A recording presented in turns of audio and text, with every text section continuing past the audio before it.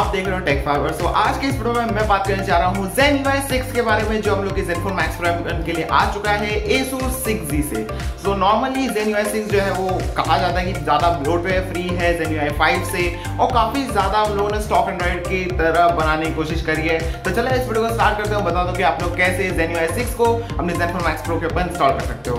तो हर बार की तरह रिक्वायरमेंट्स जो है वो आप लोगों को डिस्क्रिप्शन में मिल जाएगी, आप लोग वहाँ पे चेक कर सकते हो। तो ज़्यादा टाइम वेस्ट ना करते हुए चलिए इस वीडियो को स्टार्ट करते हो, बता दो कि आप लोग कैसे ZenUI 6 को अपने ZenFone Max Pro के ऊपर इंस्टॉल कर सकते हो। So as you can see guys, ये मैं ZenFone Max Pro M1 जो भी चल रहा है स्टॉक एंड्रॉइड 8.1.0 पे, फर्मवेयर 340 पे, और अब मैं इंस्टॉल करने जा रहा हूँ ZenUI 6 जो ZenFone 6Z के लिए आता है, आई मीन ASUS 6Z के लिए।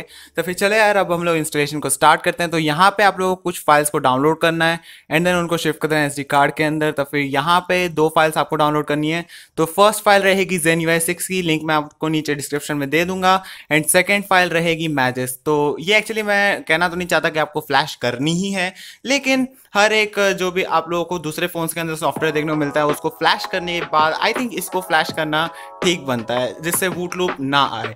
तो चले इंस्टॉलेशन को स्टार्ट करते हैं। याद रखना इसको SD कार्ड के अंदर शिफ्ट कर लेना है आप लोगों को। SD कार्ड के अंदर शिफ्ट करने के बाद आप लोगों को पावर बटन को होल्ड करके रखना है एंड देन टैप कर देना रीस्टार्ट रिकवरी के अंदर बूट करने के लिए। और मैं वॉल्यूम डाउन बटन को दबा के रखूंगा यहाँ पे, जिससे मैं डायरेक्टली बूट कर जाऊँ रिकवरी के अंदर। और बस अब हम लोग बूट होने देते हैं इसको रिकवरी के में।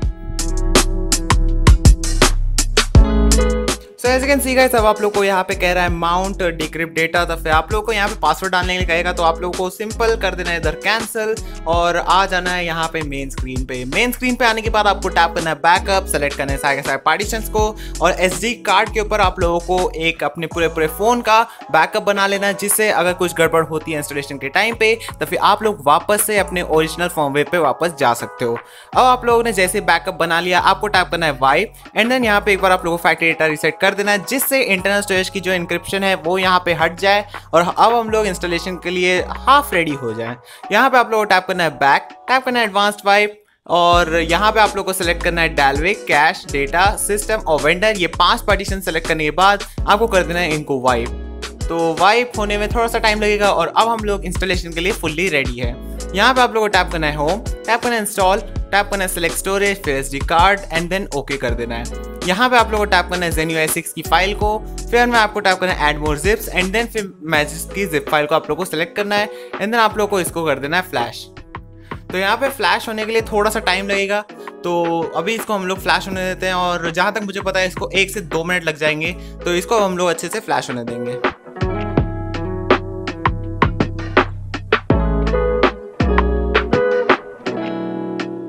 तो as you can see guys, अब ये पूरी तरह से यहाँ पे इंस्टॉल हो चुका है। अब आप लोग को यहाँ पे टैप करना है रीबूट सिस्टम, जिससे अब हम लोग बूट कर जाए ASUS ZenFone 6Z का जो ZenUI 6 आता है उसके अंदर। तो इसको फर्स्ट बूट को नॉर्मली 3 to 4 मिनट्स लग जाएंगे, तो इसको हम लोग बूट होने देते हैं।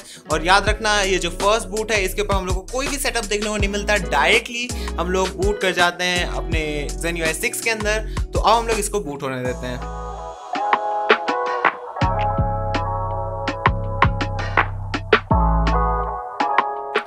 So as you can see guys, अब हम लोग ZenUI 6 के अंदर आ चुके हैं और आप लोग देख सकते हो यहाँ पे अभी कुछ भी नहीं है, एक्चुअली सब चीज लोड हो चुकी है, लेकिन यहाँ पे जो नेविगेशन बार है और क्विक सेटिंग्स पैनल जो है वो अभी ओपन नहीं होगा।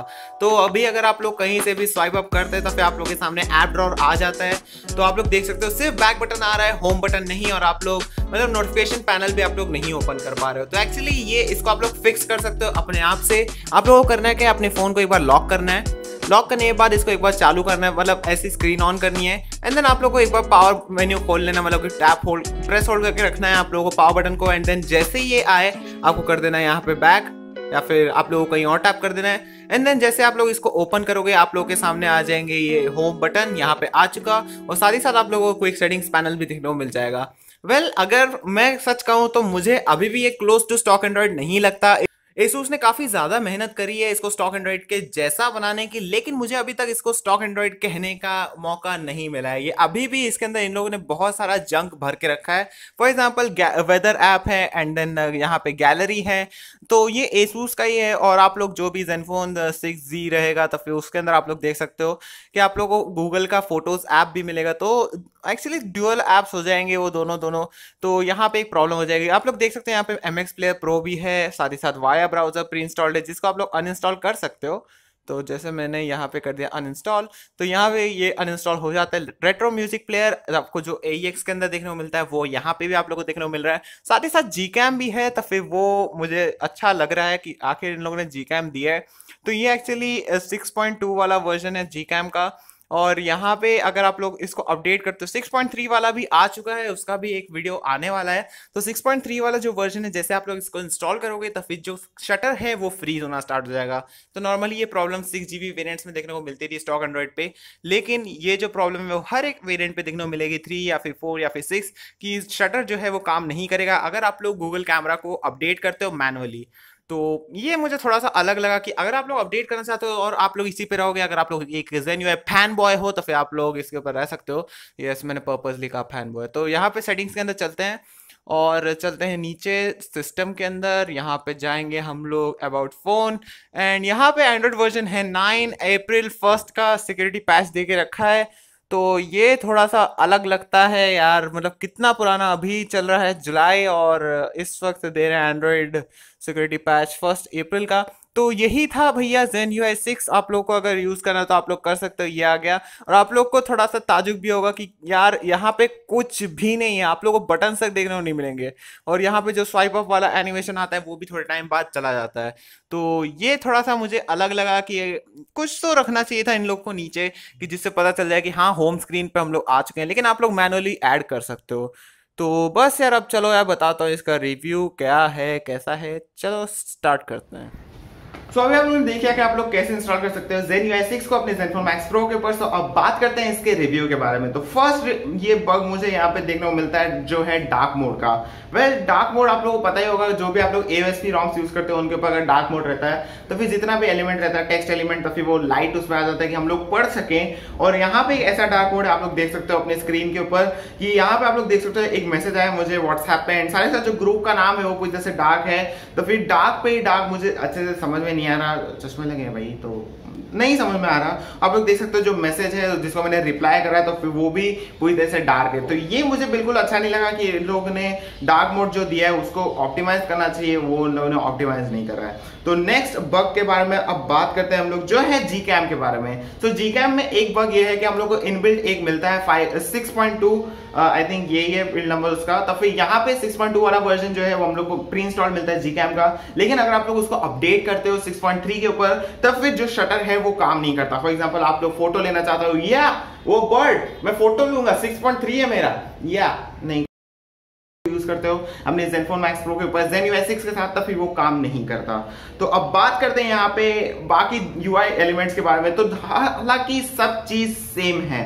ZenUI 5 मैं यूज करता हूँ ZenFone Max M1 के अंदर है, और माना कि इसके ऊपर थोड़ा सा स्लो प्रोसेसर है इसलिए लैग करता है, बट मैं 636 के भी ऊपर भी मूव कर रहा हूँ तो थोड़ा बहुत लैग मुझे देखने को मिल रहे थे, थोड़ा बहुत कह सकता हूँ, क्योंकि उतना भी ज्यादा बर्बाद नहीं है ZenUI 6। और ब्लोटवेयर के बारे में थोड़ा देर बाद में बात करता हूँ। और यहाँ पे जो आप लोग देख सकते हैं कॉल स्क्रीन जो है वो बिल्कुल ZenUI 5 जैसी है, तो फिर थोड़ा सा इंप्रूवमेंट लाना चाहिए था UI के अंदर भी, तो वो ये लोग नहीं लाए हैं। तो अब बात करते हैं हम लोग एक ब्राइटनेस बग के बारे में। एक्चुअली इसके ऊपर मेरी कोई भी वीडियो नहीं है। MIUI के अंदर जैसे एक ब्राइटनेस बग था कि आप लोग जैसे ब्राइटनेस को कम करते थे वो अपने आप बढ़ जाता था और कोई भी एप्स बैकग्राउंड में नहीं थे, तो सेम बग मुझे इसके ऊपर भी मिला। मैं ब्राइटनेस कम कर रहा हूँ, डार्क रूम था और अपने आप लाइट हो जा रहा है, पता नहीं कैसे।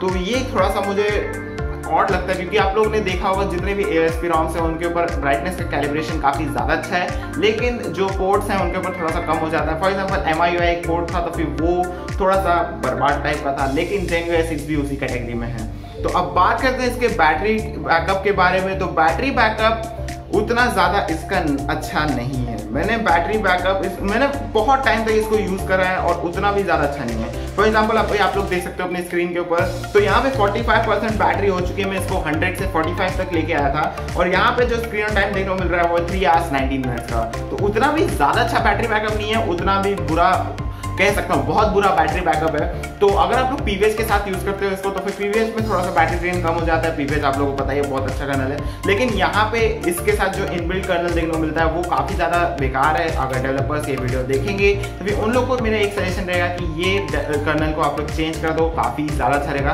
क्योंकि वो परफॉर्मेंस में भी इशू ला रहा है और जैसे बैटरी 20 के नीचे जाती है तो परफॉर्मेंस थोड़ा बहुत कम हो जाती है और लैग ज्यादा देखने को मिलता है। फॉर एग्जाम्पल अगर आप लोग गेमिंग करते हो तो फिर उसमें भी प्रॉब्लम हो जाती है। और आप लोग ने जो अभी स्क्रीनशॉट देखा वो एक्चुअली कैजुअल यूजेज का है, सिर्फ व्हाट्सएप, फेसबुक मैं यूज नहीं करता, व्हाट्सएप, इंस्टाग्राम और कैल्सी, बस यही 3 चीजों को मैंने यूज करा।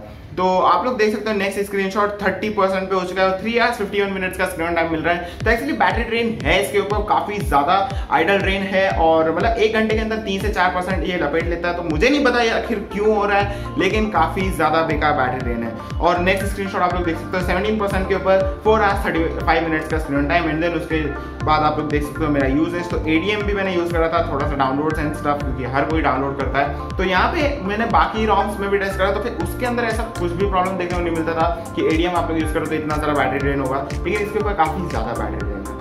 और बस चार्जिंग इश्यूज भी है इसके ऊपर, चार्ज में थोड़ा सा टाइम लेता है, 4 to 5 hours का चार्ज टाइम ले रहा है स्टॉक पैनल पे। और साथ अगर आप लोग पीवीएच यूज करते हो तो 2 to 3 hours लग जाते हैं इसको पूरी तरह से चार्ज होने के लिए। टर्बो चार्जर को अगर आप लोग यूज करते हो कोई भी, तो फिर उसमें 2 to 3 hours लग जाएंगे पीवीएच को। लेकिन अगर आप लोग स्टॉक चार्जर कोई भी यूज करते हो तो उतना भी ज्यादा अच्छा नहीं है स्टॉक चार्जर, आप लोगों को पता ही होगा, बर्बाद टाइप से।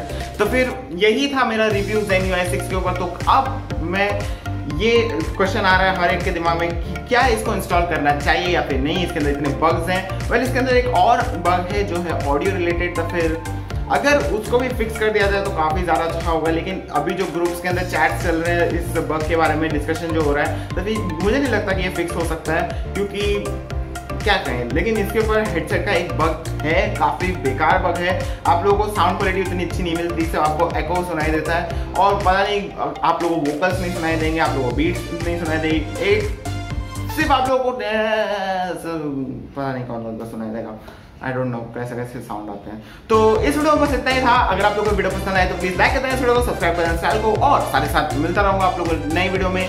तब तक के लिए बाय, सी यू, मिलता आप लोगों को नई वीडियो में, बाय एंड टेक केयर।